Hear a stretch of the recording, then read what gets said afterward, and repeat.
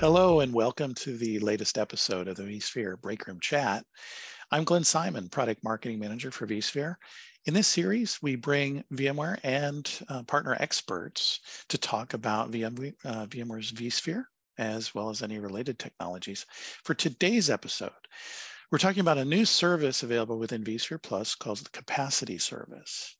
And our experts today are Sajan and Karthik. Welcome both of you to our Breakroom Chat today.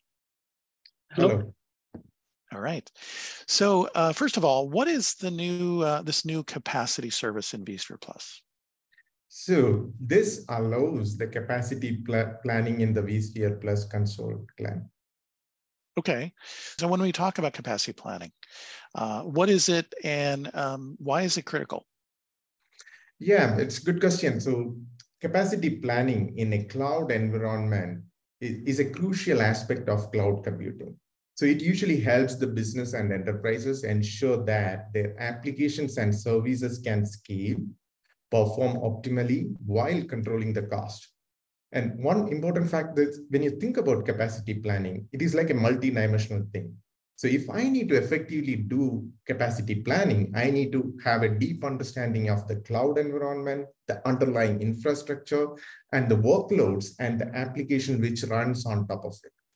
So we are bringing this capacity feature right now, which is available on the area operations, previously known as the vRealize operations, by taking advantage of the well-proven AML-based algorithms to predict the capacity for VMware's infrastructure. All right. So who would benefit most from this, and what problems does it solve for them? It's mainly two type of persons, either the VA admins in your organization or the cloud admins who use the vSphere Plus console to manage the virtual infrastructure. And in the same console, they could see whether the infra's capacity is running out. They could also use that information to understand, hey, what's my time remaining or capacity remaining of my clusters? Time remaining. Okay, so it sounds like it's kind of like, okay, just when you say capacity, I mean things like memory, CPU, storage, that's Exactly. the typical resources. Yes. And hey, am I running out anywhere? Do I need to, I suppose maybe in one case it's fire drills, right? It's, oh no, I'm running short over here, but maybe getting earlier warnings on that.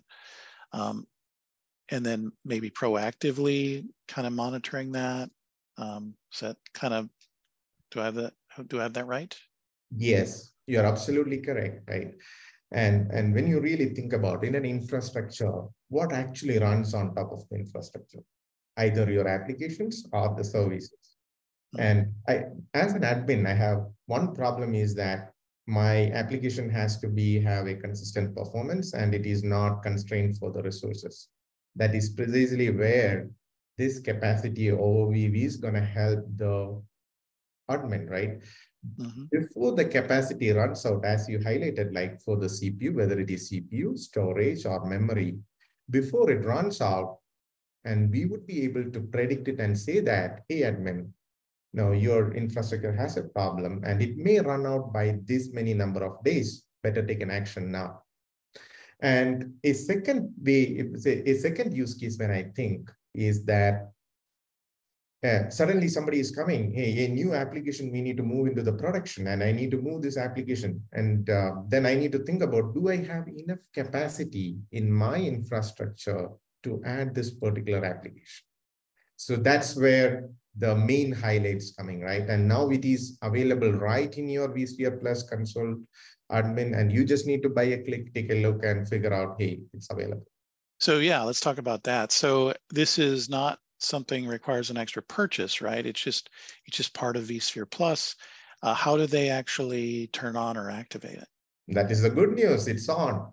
You just get the vSphere Plus and it's right there as a separate tab. Okay, so yeah, it's one of the things we talk about with vSphere Plus is a lot of the functionality is delivered through services, and so you don't need to install anything or maintain anything. It just magically lights up right in the cloud console. Spot on. Great. All right. Well, do you have anything to that you can show us and see how this thing looks? Sure. Let me share my screen. So I have a vSphere Plus subscription, and once I log in, I have this Launchpad. And to go to the capacity service, I click on infrastructure operations, and it shows events, securities, and capacity.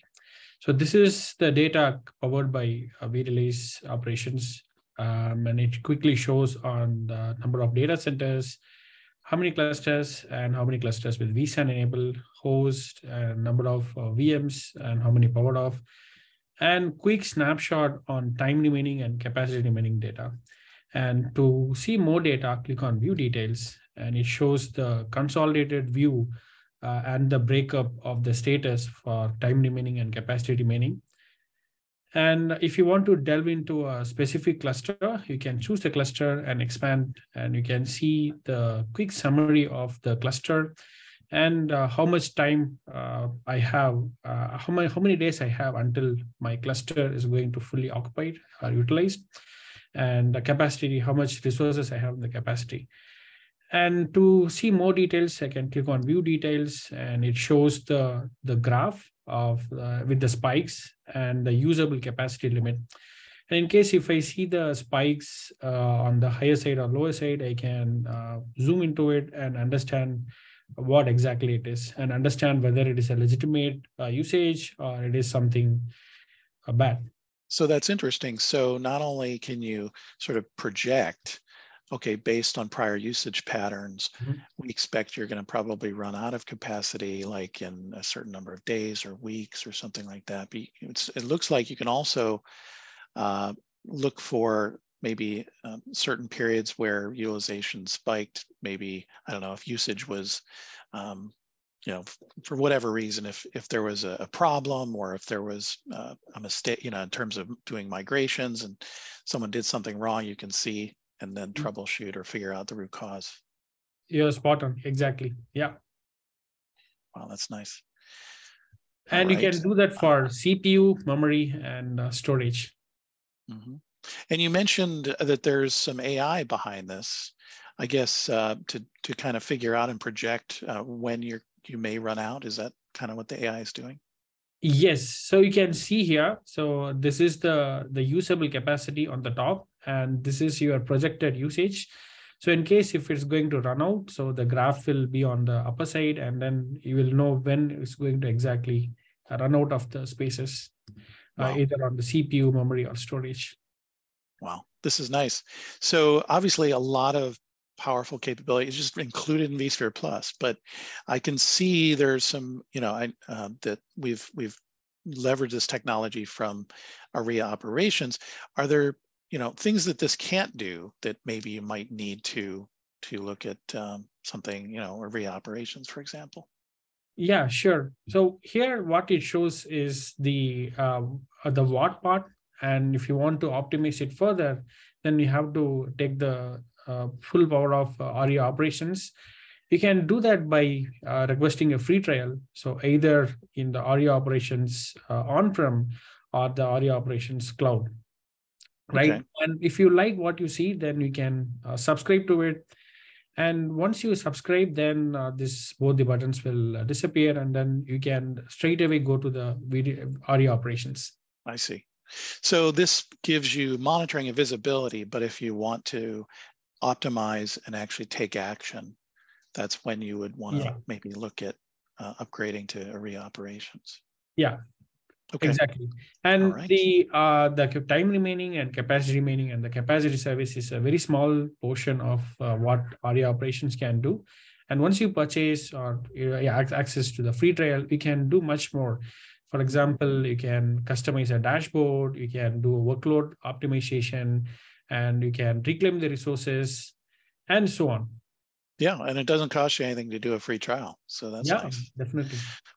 Okay, well, this has been great.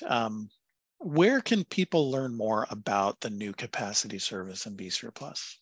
Sure, I have a blog which talks about what exactly it does and the data flow, and in-depth overview on how to access, and explanation for time remaining and capacity remaining. Okay, excellent. Thank you. Well, you know what? With that, let's. I think we've come to the end of this episode. Thanks, Sajan and Karthik, for joining us today. If you like this episode, please join us again next week for the next episode. This is your host, Glen Simon, signing off, and have a great day, evening, night, and week. Bye for next time.